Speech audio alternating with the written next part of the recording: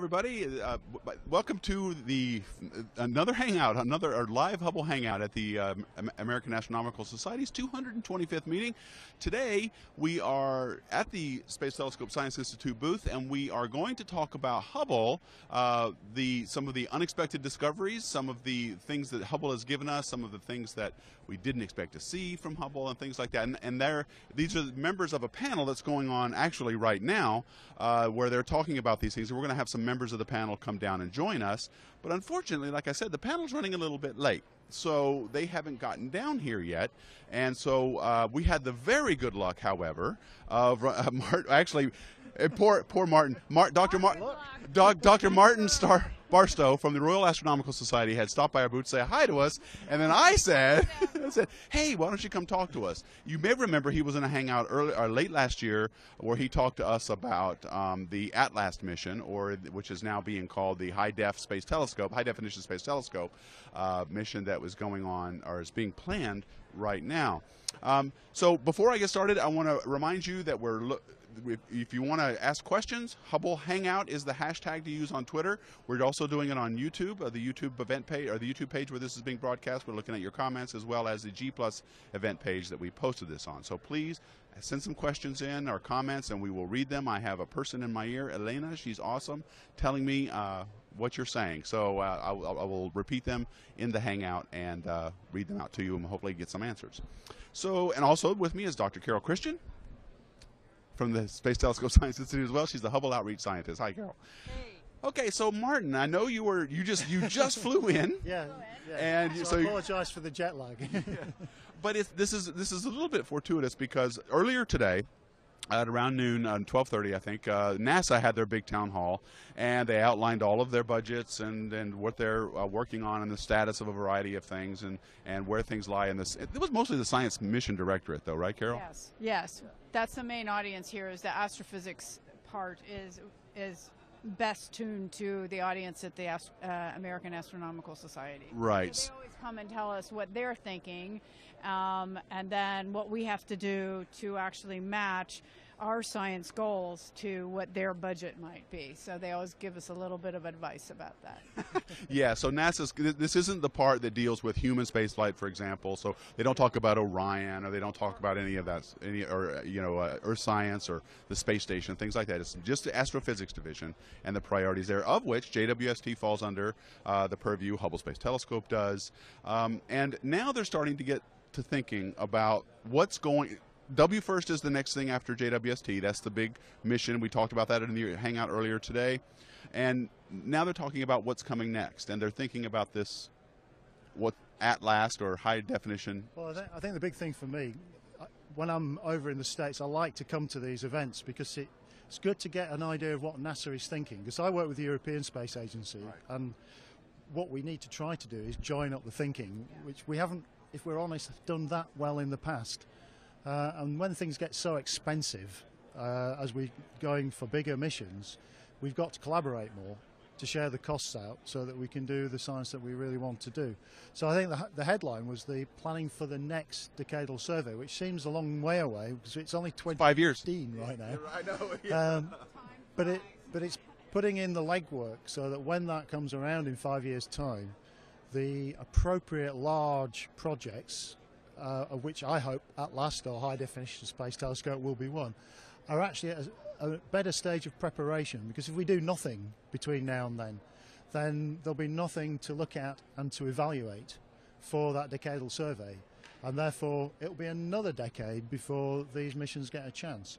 And then it gets well beyond the lifetime of my career, and possibly others. So it really is important to get that planning in place and get the exercise done. Yeah, and what NASA did today, or at least what Paul Hertz in his presentation did today, was he outlined big picture boxes that he wanted these projects to fall in. This project, whatever it ended up being, what they were looking for. What did you think of that? There were a lot of synoptic things, a lot of exoplanets, things like that. Yeah, a lot of it seemed to be focused on surveys as well. And surveys are really important, but I'm not entirely convinced in my own head that the next large NASA mission should be a survey. But it does depend what you mean by survey. Do you mean a survey of things that you already know about, or a survey to discover new things? Certainly the idea of ATLAST fulfills probably two of the things that were actually suggested. The imaging of terrestrial exoplanets is certainly something that's within the capabilities of that. But then there was a separate category for UV optical IR survey. But without saying much about what that was, I mean, again, ATLAST fulfills that role. One of the things that I was a bit concerned about, there was also a big X-ray survey.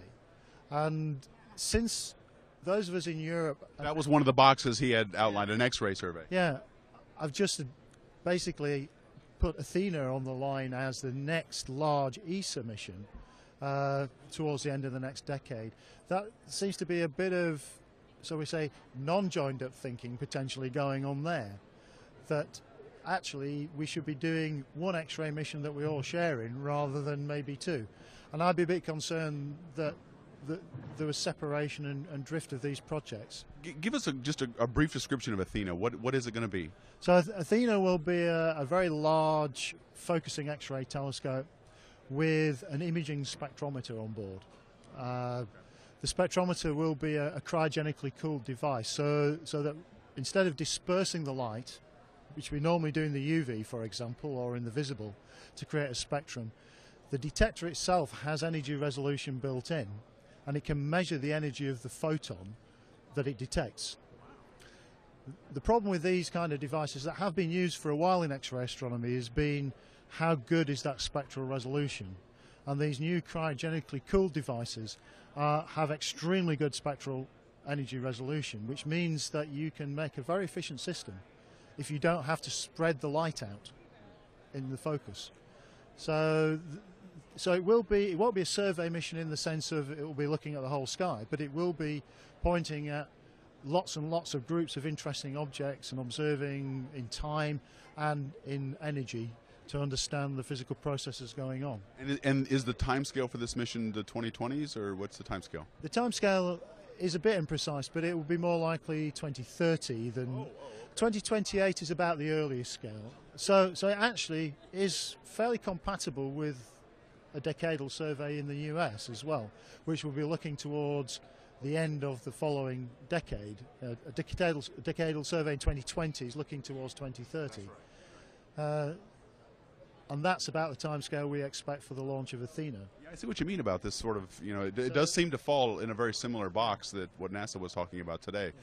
Hopefully they'll get to talking to ESA or something. Well, they need to be doing it before the decadal survey, of course, is sorted out in that context, because Athena will be being built towards the end of this decade. We're still designing, planning. It's still not fully approved, but that process will take 2, 3, at the most 4 years, and then the mission will start in anger. And if people are going to join in, they need to be joining in soon, so that ESA know what the contributions are going to be and can manage their budgets appropriately as well. Well, so getting back to ATLAST then, do you think, I mean, I'm just going to, for the sake of discussion, sort of go as if this is going to be one of the higher priority things in the decadal study. So let's say that ATLAST, or a mission very similar to it, is the one that's going to happen. Will there be a lot of ESA, NASA cooperation in that? I don't think you can guarantee it, because again, ESA has a planning process in which we have to work. But I would expect that ESA would be a major participant. In the way they participated in Hubble and in the James Webb Space Telescope. I don't think ESA has the capability of leading a mission like that, because we don't have the technology for building the large optics. While we can do large X-ray optics, large UV OIR optics is a different kind of problem, and we don't have the track record. But providing instruments, providing other infrastructure support is something ESA can do. And I think there's quite a lot of appetite within ESA for playing the same kind of role that we played in those earlier missions. And I think for the sake of these surveys we're talking about, that seemed to be a big priority in the talk today. These are, I guess the way to think of them is, they are, like as you said, they're covering the entire sky. They're generally wide field, right? Things like that, high resolution. And Mark Postman was telling us this morning that they're hoping to be able to image and detect, not just, infer these Earth-like planets with water signatures on them. Yes, and that's why you need a big telescope, because you've got to be able to resolve in very close to the parent star. And it's that spatial resolution that's so important. But the physics of resolving anything in a telescope dictates that you have to make the aperture large and use as short a wavelength as you can. And so the UV is the key to doing a lot of that work. And right now, and Carol, a lot of people were concerned, not just at this talk, but at the UVOIR session earlier this week, that Hubble right now is the only game in town when it comes to UV, isn't it? There's nothing else. That's true, and in fact, we've seen a little bit of a change of the applications for observing time, because people are realizing that James Webb is not going to do the ultraviolet. And WFIRST may not do much either. And so this is like our last shot at looking at some of the UV aspects of important parts of astrophysics. And then we're going to go into an epoch where it's more visual and infrared. And then hopefully if we do ATLAST or HDST, we'll get some UV capability as well, because there's a lot of astrophysics that goes on in the UV. And there's going to be a big... It's important. Yeah, because I think if we don't do anything to Hubble and it just stays where it is, and let's assume everything works perfectly, there's still orbital problems with Hubble that would not let it stay up there for much long past 2025, right? It's got to have a limited life. You can't go and repair it again. No. It would be nice, and boost the orbit again. I think we have to accept that the lifetime of anything like that is ultimately limited by how long the systems will keep on going. And even if they do work perfectly, there's still the orbit to consider. This is why the decadal process is important, and that we need to back out. If we're going to have a decadal report in 2020, we need to back down a couple of years. We have to do studies, science cases, really say, okay, from space and from the ground, what kind of science are we doing today? Where do we think we're going to be in 10 to 15 years? And what are the capabilities needed? And then you have to study that. You have to do simulations, computer modeling. You have to look at your technologies. Will your technologies mature fast enough? So it's a long process that the community has to be involved in, not just doing their personal research today and then someday on January 1st, 2020, voila, we have a report. So there's a lot of work that goes into it. And this UV question, I think, is going to be, one of the things that has to be looked at. Right, and it's important to remember, folks, you can't do this from the ground. It's got to be done in space. So we've got to put it in the queue if we're gonna be able to do this at all in the future. So Martin, I'm going to let you go here in just a minute, because I know that you just stopped by to say hi, and I really thank you for taking time out, by the way. But maybe this is a speculative question, but WFIRST is going to be in orbit, in geosynchronous orbit over the Earth. Is there any sense of where this new ATLAST might go? Well, I'm probably not the best person to ask, but I would expect it will be going out to L2, something like that. So it needs to be in a deep orbit where you have long observing times, where you don't have to interrupt those observing times due to the Earth occultations. So as far as I know, that's the current plan. Okay. Yeah, that would make sense too. L2 is a pretty popular spot. So Martin Barstow, thank you very much. This was a lot of fun. Yeah, if you see a camera. Well, it'll teach him to be late as well. We appreciate you stopping by. It's always a pleasure. It's a great pleasure. Yes, thank you. Thanks so much. And look for another invite for another. Yeah, we'll be back to you. Okay, no, we'll be back to you. We'll get you again. Yes, we'll have him back in a hangout. So with us now is joining us is Kenneth Sembach. He is the you're the project manager, the whole mission head. That's the right title. Thank you for the Hubble Space Telescope at the Institute, and he just came from the panel where they were discussing all of the accomplishments of the both past and looking towards the future of the Hubble Space Telescope. And Ken had the unenviable task of in a few minutes talking about all the unexpected discoveries that Hubble has given us over the years, and you did a pretty good job, I must say. I don't know. I only covered a few of them, I think. There's a lot. Well, that's the thing. So when you build something like this, Ken, these things get you don't know what you don't know, I guess, right? And so you start looking and you say, well, what is that? I want to talk specifically about the Hubble Deep Field, the original one. Was that, I've always portrayed that as a really risky, sort of a risky move on the part of the Institute or the director's discretionary time, because they didn't know what they would see when they looked at that, right? That's exactly right. They didn't know what they would see, and in fact, there were many astronomers who believed it was going to be a waste of time. And it was a lot of time. It was 10 days, right? Yeah, it was a lot of time, and there were actually prominent astronomers in the field in the director's office telling him, you know, don't do this. Really? Right? You're going to waste time, and time on Hubble is precious, and fortunately the director had the good sense to carve his own path and to move forward with it. Okay. So, what did they think was going to happen? It just seemed nothing. Yeah, there were people at the time who didn't believe that galaxies would look all that different than they do today, that they would simply just get fainter with time, and that eventually you wouldn't see them. You wouldn't see them at large distances because they would be too faint to see. And Hubble showed brilliantly that not only can you see them at large distances, but they look very different than they look today. So the whole field of galaxy evolution really opened up. And now we know that, in fact, Hubble can see galaxies not quite back to the beginning of time, but to within a few 100 million years of the Big Bang. And those galaxies are organized. They contain stars. They're assembled. And so they're not even the first galaxies. You know, James Webb will be looking at the first galaxies, hopefully. But, you know, Hubble really paved the way to be able to look back that far. And the subsequent deep fields that occurred since that first deep field back in the mid-1990s have just been pushing further and further back with Hubble as time goes on. And my more parochial comment about this is, if the director of the Space Telescope says, hey, we're going to spend 10 days on something, this is what I think we should do, you can bet there's a queue out his office saying, you know, maybe we should do this, right? So we have a big community out here, and they have lots of opinions, so, you know, everybody had something they were interested in. So, right. Yeah, so we had to get a consensus that, yeah, this is really edgy, but we should do it. Yeah, maybe we should explain a little bit, too, about what we're talking about with this discretionary time. The director of the Institute gets a certain amount of Hubble time, right, that he can do anything he wants. Right, so it's director's discretionary time.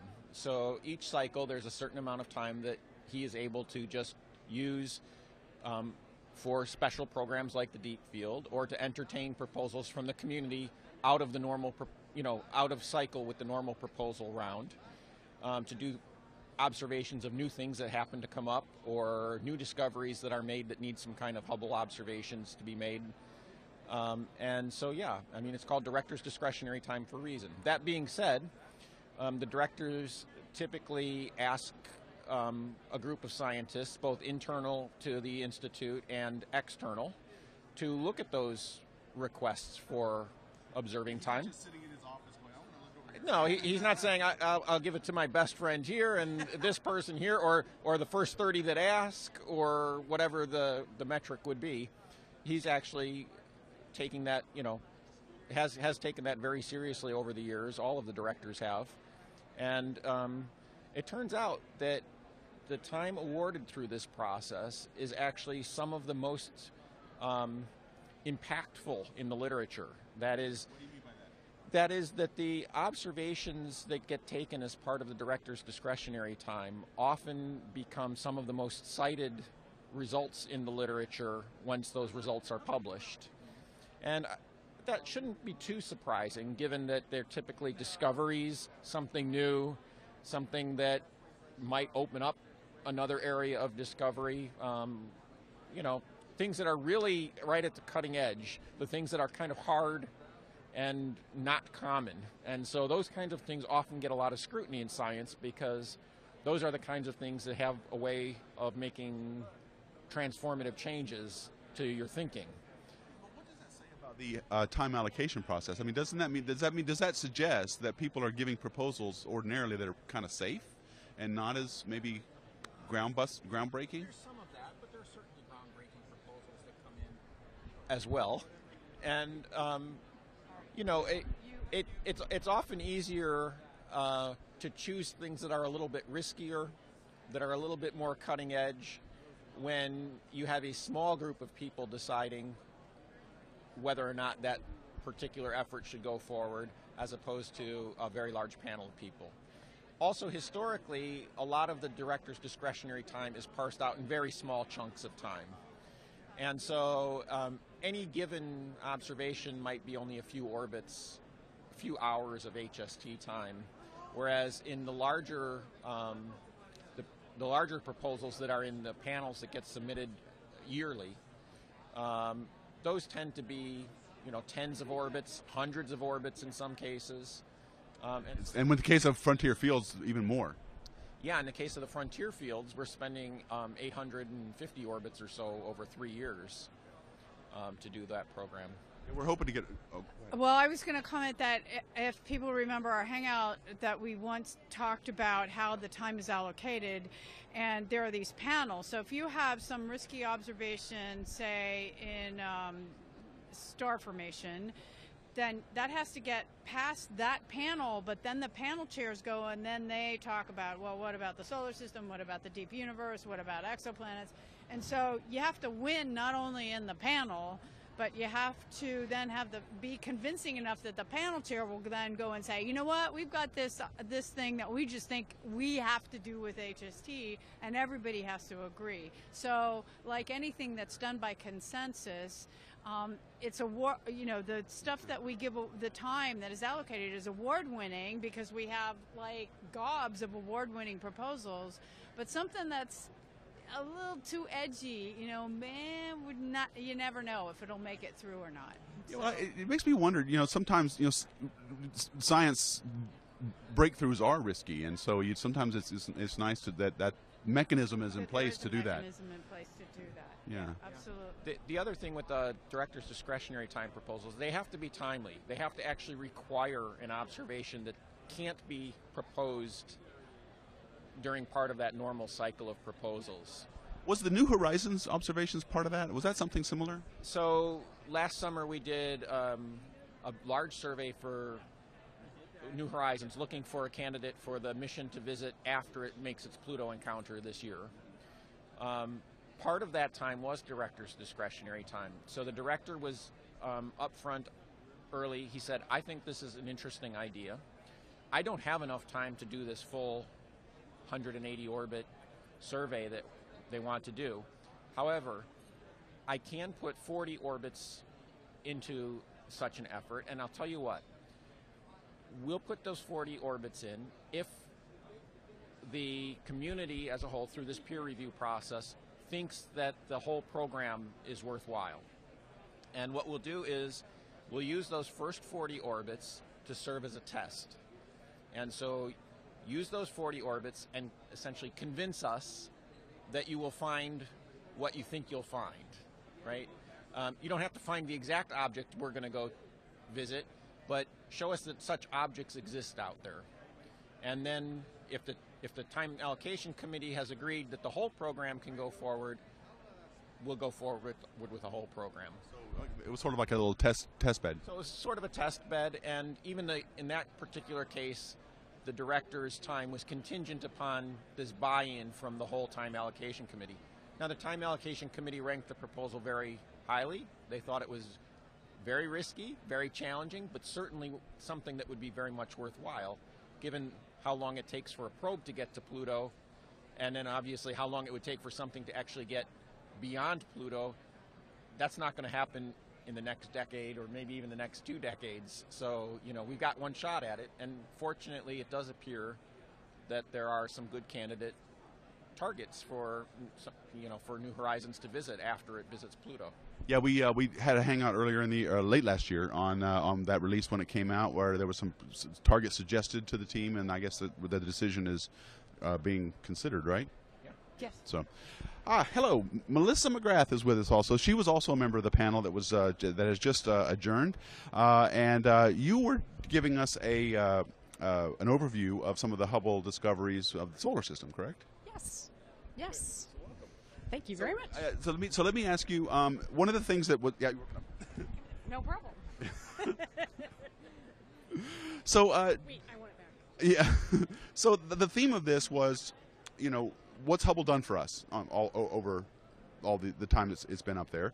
And what's your, like, if you could pick all of the things in planetary science that Hubble has done, and you made the good point that before there were all these rovers and spacecraft up there, Hubble was doing it way before it was cool, right? So what do you think the biggest contribution Hubble has made to our solar system, understanding our solar system? It's a tough question, but well, I like I said in the panel, I do think the single overall biggest event was the Shoemaker-Levy 9 impacts with Jupiter, but that was just a spectacle, right? It was just an event that was incredible.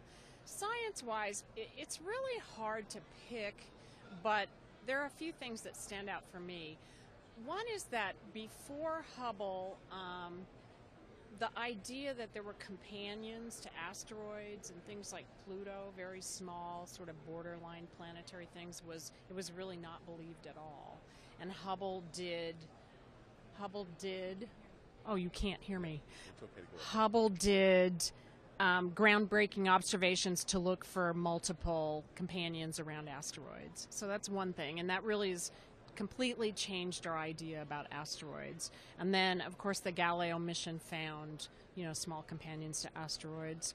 I think also aurora on the planets and satellites is another major area that it's really emission in the ultraviolet, and you can't do it from the ground. We were just talking about that with And Mark. so it's really the only, well, you can do it now from the ground in the infrared somewhat, but it's just been a major area for Hubble on Jupiter, Saturn, and now also the satellites. Okay. So I'd pick those two. I don't know. It's hard, There's isn't it? probably more, but There's a lot. That's true. So for being, what's in the future for Hubble in terms of, are there anything planned for the future in the solar system? Yeah. Oh, well, so one of the major things that happened in the last year was we think we found plumes from Europa. All right. And so there's a very large program this cycle to try to follow up on that. And there's also a program to try to get more information on composition from Europa, which is basically pretty much completely lacking. And so it's sort of planning for a future mission as a potential target for habitability in the solar system. So that's one big thing. It's a large program that HST has to do that. And there's also still a lot of work on a class of object that also, again, Hubble's been fundamental in working on, and they're called active asteroids. So there's now been a complete blurring between asteroids and comets. Yeah, I noticed that. So Yeah, and so that's an area that Hubble's made major contributions to, and I think will continue to make major contributions to for many years to come. So those are a couple examples. Yeah, I'll add one to that, Tony. Just recently, an Outer Planets atmospheric monitoring legacy program was instituted. So in thinking about Hubble's Outer Planets legacy.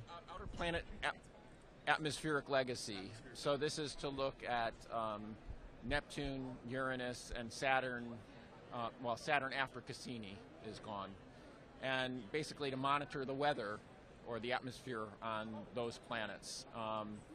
So this kind of falls under that merging of the director's discretionary time we were talking about before. We were thinking, the director was asking, what kinds of things should Hubble be doing in its final years, where it would be a real shame if, if we missed the opportunity? That's a great question. And one of the really interesting ideas or suggestions was, well, we have had, through Hubble's lifetime, a relatively good record of monitoring the atmospheres of some of the giant planets in the solar system, and it would be a shame if we didn't continue that through the end of the mission. And that will be a long-lasting legacy of Hubble.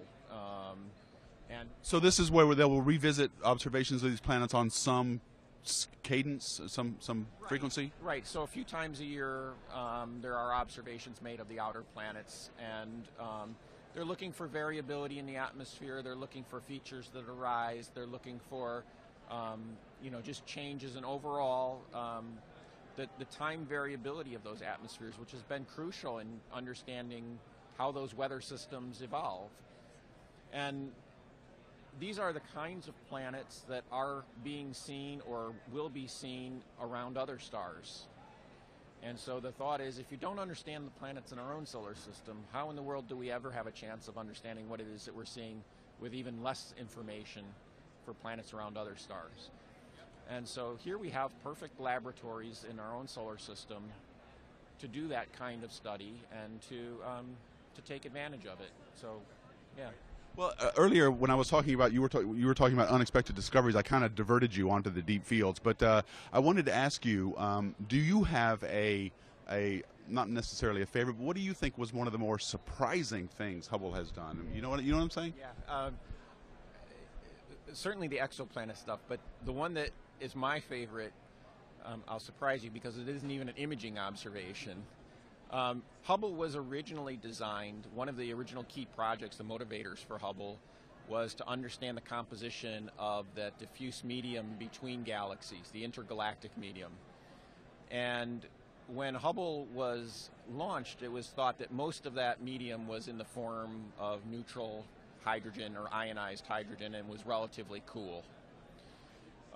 In the late 1990s, Hubble showed that, in fact, there's a very warm or even a hot million-degree type component to that gas. A million degrees in between galaxies. At least hundreds of thousands, maybe as much as a million degrees between galaxies. And this was found in a spectrum taken with the Goddard High-Resolution Spectrograph by Ed Jenkins, Blair Savage, and Todd Tripp. And there's a characteristic signature in that spectrum that would be evidence for that. Now it's interesting because that spectral signature is something that Lyman Spitzer and John Bacall and others had said might actually be present in the halos of galaxies. And so it started this whole cottage industry with Hubble of trying to determine whether or not that material is occurring in the big halos around galaxies or whether it's truly the intergalactic material. And it turns out it's some combination of the two. That was critical information for all these cosmological models that followed the evolution of galaxies from this gaseous structure at high redshifts as it coalesces and forms along these streamers and eventually collapses into clusters of galaxies and then galaxies themselves. It's that cosmic web thing we always see. That you've heard about. It was crucial information for that at the lower redshifts. So it was a piece of information that hadn't been incorporated before, hadn't been realized was necessary before, and it changed the paradigm for how we think about how that whole hierarchical structuring and change from gas to galaxies occurs. It was a very cool observation. And completely unexpected. No one. And really unexpected, yeah. Wow, that is amazing. But I think it's so million-degree gas in between the galaxies, but the gas is extremely rarefied, right? Really rarefied. We're talking what, atoms, on a few atoms here and there. It's even, per some unit space. Even worse than that. So you have to sample, in a room the size of this hall here that we're in, which is huge. Maybe there are a few thousand atoms. I mean, in a cubic centimeter, there's what is it? It's a billion atoms or molecules, right? And you could take the air in this room and stretch it all the way to Andromeda, to the next big galaxy out there, and that would be about the density, rarefication and the density of the gas between galaxies. It's incredibly. You could count them as you go by. Yeah, well, the reason, and I only learned that because I started my career in solar physics, and one of the first questions I ever got was, how come the sun, if the sun is 5,500 degrees Kelvin, how could the corona be 2 million degrees? Yeah, and I had to, I was like, I don't know. So I learned the answer to that one pretty quickly. So Melissa, what was your impression? Did you get some interesting questions at the panel, or things that you thought was particularly interesting? Well, I got asked about Shoemaker leaving 9 because I didn't talk about it. So Ron Cowan asked me that, and I don't even remember what else. I think we talked too much. We didn't leave a lot of time for questions. Yeah, but I'm not sure. I'm not sure there were a lot of questions either, though. So yeah, well, so that was the biggest question I got. Okay. Well, were there any unexpected things that in the field of the solar system that you would feel that Hubble maybe showed us that we didn't know might have been an issue, or anything that we learned completely surprised us? Well, I mean, many of the things we've already mentioned, the impacts with Jupiter, right? Seeing a comet that had been split into a bunch of pieces, I think that was actually a complete surprise to people. The phenomena on the satellites, I think, too, the giant planet satellites, I think, has been pretty unexpected. So they're very interesting. They have very tenuous exospheres. They have plumes, clouds, all sorts of things that I don't think people ever really thought we'd be able to observe with Hubble. I actually have a question about the impacts on Jupiter, because I'm not a solar system astronomer, as Melissa well knows. So my impression from way out here was that when the possibilities impacts, or the impact was seen in the possibility that they could have been common in the past, sort of changed the role of Jupiter in the solar system, and that translated into looking at exoplanet systems and what is the role of the Jovian and Neptune-sized planets in either protecting or disrupting the formation or protecting the already formed solar system. Am I right about that? It started to help that picture? I think so. I mean, I was, in thinking, preparing for this panel, I have to say one of the other areas that our thinking has just radically changed in the last 10 years has been exoplanets has really given us a totally different view of our own solar system. We used to think that every other solar system would look like ours, right? We thought it'd have a Jupiter, and now we know that's completely untrue. And I think you're right, Carol, that the impacts sort of made us think more about how these giant planets influence a system, and they have a tremendous influence. The planets migrate, and totally different kinds of architectures are possible, and that's what we see now. And so I don't think that people really, even though I think we could have understood that, we just didn't. We think what we see now, we tend to think that's the way everything is, and we're always surprised. I don't know why we always get surprised. It's never that way. But, it'll be like flying by Pluto, right? I predict there'll be things that are just completely unexpected. And so that's the beauty of it. Yeah, I suppose if I had to pick a favorite thing, my favorite thing that Hubble's ever done was the original 95 deep field. But I made a video called "The Most Important Image Ever Taken." That's how strongly it affected me. But when it comes to the solar system, my favorite thing has been the discoveries that Hubble has done with the moons of Pluto. I mean, it found moons that no one knew were there. No other telescope could do that, and even made crude temperature. And the debate of Pluto as a planet. Yes. Yeah, Pluto used to be a planet when Hubble was launched, yeah, right? So. Yeah, Hubble's yeah. settled that question. Well, but gave us a view of that part of the solar system, like how much. I mean, you know that there's stuff out there, but what is it? So. Just going back to Melissa's comment, though, and in response to your question, wouldn't it be interesting if, in fact, we find that in exoplanet systems, even in cases where there's an Earth-like planet in the habitable zone, you don't actually see any evidence for life unless there's a Jupiter or a large planet protecting it. Oh, I know. That would be really cool. I think that would be an amazing thing to find. One of the things that I find fundamentally important question I've always wanted to answer, and I talk to evolutionary biologists about this all the time, is going from a planet that's basically just dead, has no life, like the early Earth. How hard is it to go from primordial soup and ooze and amino acids and stuff to something that's alive? How hard is that step? No one knows.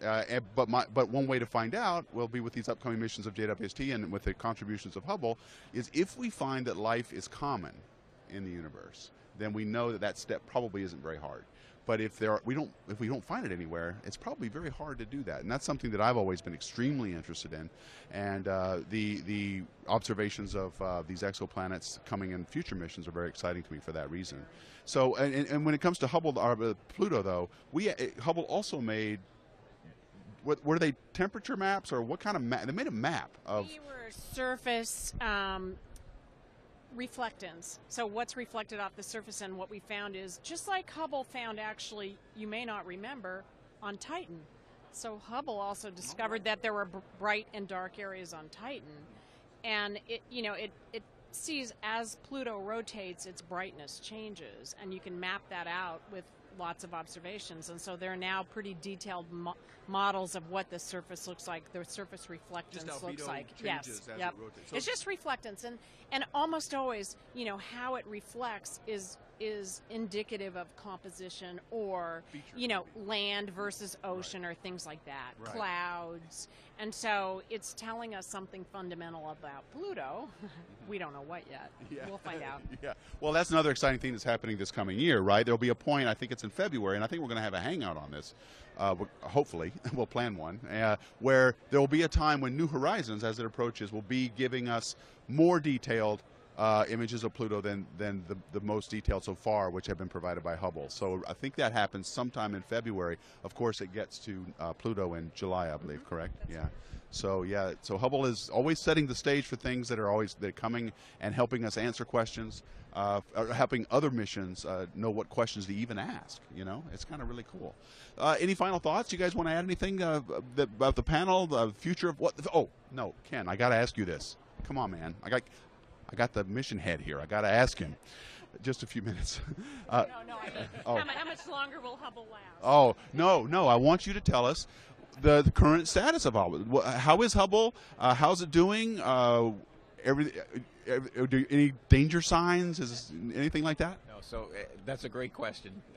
Hubble is better than it's ever been, and it's operating extremely well. So we, at the moment, don't have any concerns about the health or the future of the observatory, and we really do believe that it should be possible to operate Hubble at least out to 2020 and to have a year or more of overlap with James Webb. So it's working really well. The last servicing mission really did a fantastic job of preparing the telescope, not just for the first 5 years after the mission, but for the next 5 years of the decade here to come. I got a question from someone that I didn't know the answer to. Now that I have you here, I will ask you. In the last servicing mission, SM9, we basically rebuilt Hubble with new detectors, new cameras, and we put new gyros in. Was any of the underlying electronics upgraded, like, say, the computer or the storage systems, or were any of those things upgraded as well? No, so not on the spacecraft side. Oh, well, not on the spacecraft side. In the instrument payloads side, there were some electronics for the computer that controls the instruments, that talks directly to the instruments. That's the Science Instrument Control and Data Handling Unit. That was replaced. And in fact, that was a last-minute addition to the manifest for the mission, for the servicing mission, because the old one that was in there actually had an electronics failure, about a year before the servicing mission was supposed to occur. And it was realized that if the instruments are taking data, but you can't talk to the instruments while you're up there. Exactly. So that's the module that the commands to operate the instruments flow through, as well as the data once the instruments take it flows back through that whole module, and you need to have that working. So that was one major upgrade. The two instruments that were repaired, the Advanced Camera for Surveys and the Space Telescope Imaging Spectrograph, did receive some new electronics. The Space Telescope Imaging Spectrograph, the astronauts went right into the instrument and replaced one of the faulty electronics boards that was in there. And in the case of the Advanced Camera for Survey, they put an additional box on the outside of the instrument and rerouted the internal electronics path to the outside into that box. So now both of those instruments have actually operated longer on those repaired electronics than they did previously on the original electronics. That's good to know. Okay, so another question I get a lot is this thing was designed in the 70s, built in the 80s, launched in the 90s. How powerful are the computers on there? Are they 70s, 80s era computers, or what are they? The main spacecraft computer that was launched was with a 386. We now have 486. During the got a 486 on during the servicing mission back, I forget if it was 3A or 3B that put in. It must have been 3A that put in the 486. But it's less than the iPad or your iPhone. But then again, your iPad or your iPhone wouldn't survive too long in space. It's not a radiation-hardened device. So as you well know, My iPad doesn't even survive down here.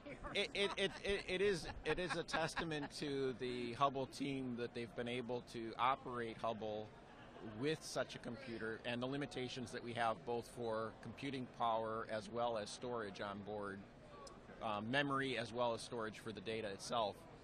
And yet we don't even fully utilize the capabilities of that particular computer. So Hubble is a remarkable machine. It does remarkable things, with technology that isn't all that advanced in some cases.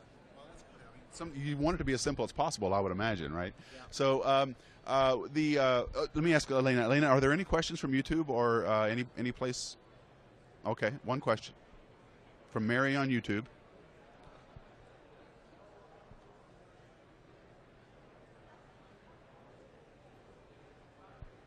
What is the most this is to you, Ken. What is the most eye-opening thing you knew about before it was released to the public? I guess he wants to know what kind of salacious gossip you have. I was going to say that's a veiled request to tell them what the 25th anniversary image is going to be, isn't it? Who is this Mary person? Yeah, who is this Mary person?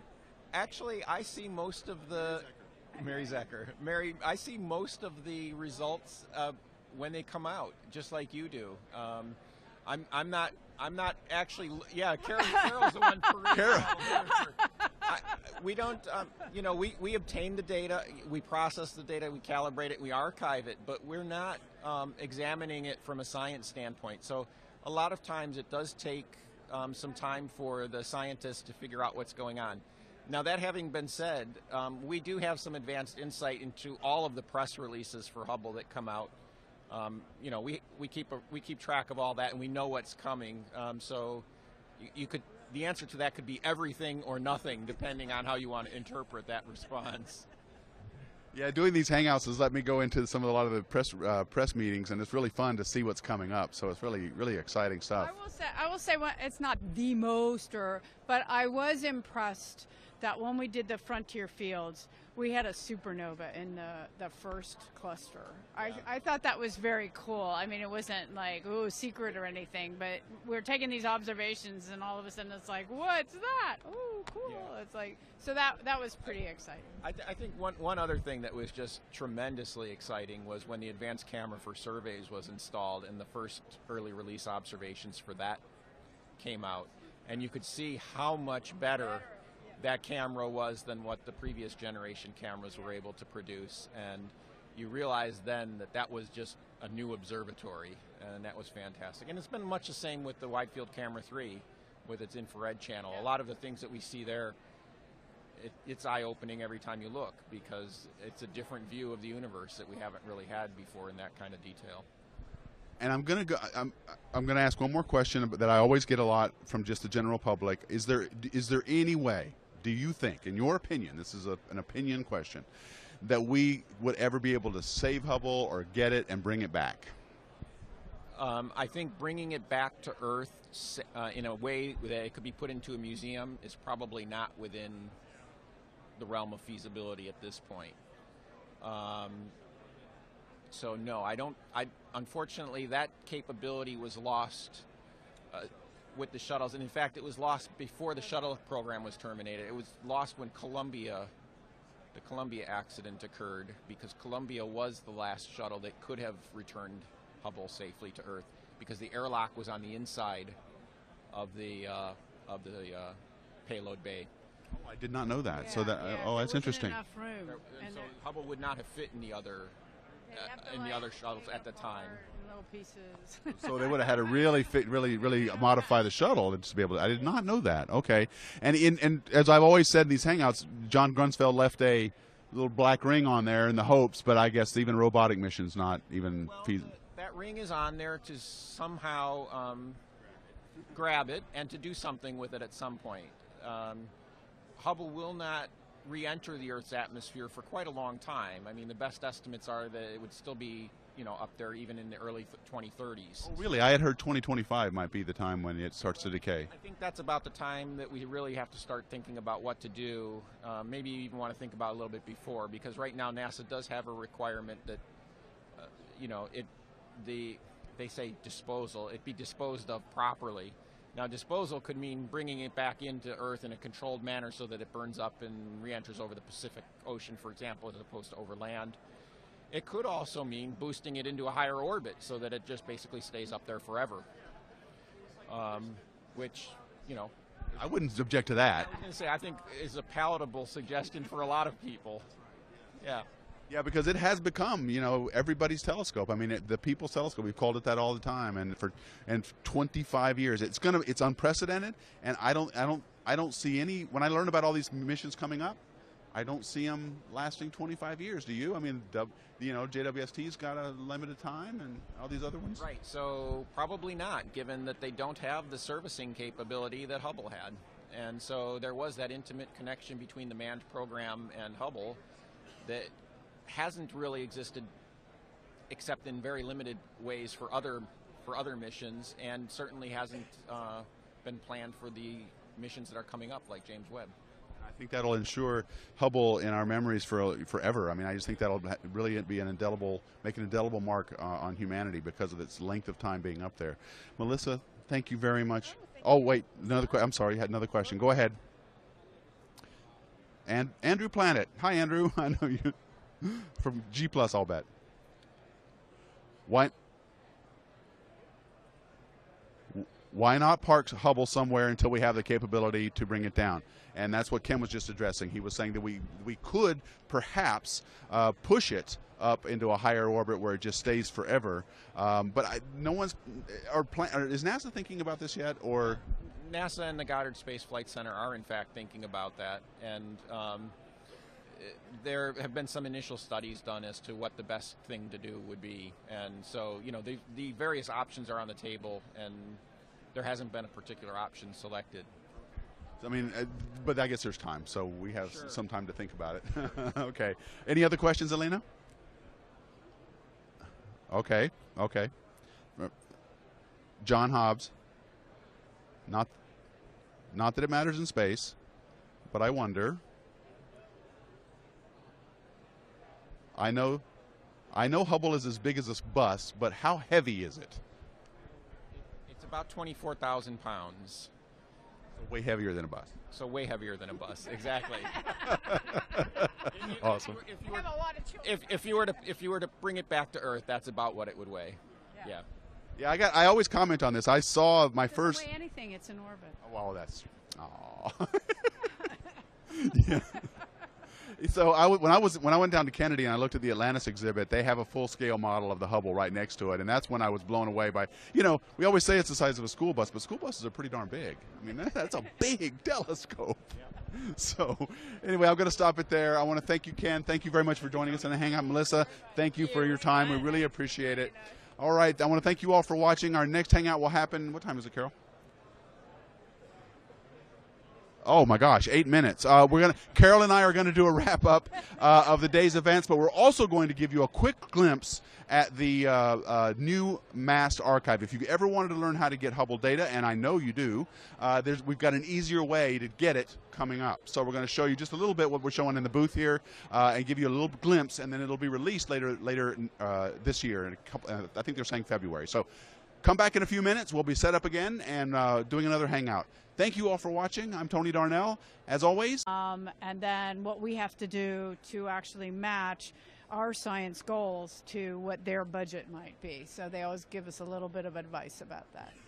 Yeah, so this isn't the part that deals with human spaceflight, for example. So they don't talk about Orion, or they don't talk about any of that, Earth science or the space station, things like that. It's just the astrophysics division and the priorities there, of which JWST falls under the purview. Hubble Space Telescope does. And now they're starting to get to thinking about what's going. WFIRST is the next thing after JWST. That's the big mission. We talked about that in the Hangout earlier today. And now they're talking about what's coming next. And they're thinking about this, what ATLAST or high definition. Well, I think the big thing for me, when I'm over in the States, I like to come to these events because it's good to get an idea of what NASA is thinking. Because I work with the European Space Agency, right, and what we need to try to do is join up the thinking, which we haven't, if we're honest, done that well in the past. And when things get so expensive, as we're going for bigger missions, we've got to collaborate more to share the costs out so that we can do the science that we really want to do. So I think the headline was the planning for the next decadal survey, which seems a long way away because it's only 5 years right now. I know. Yeah.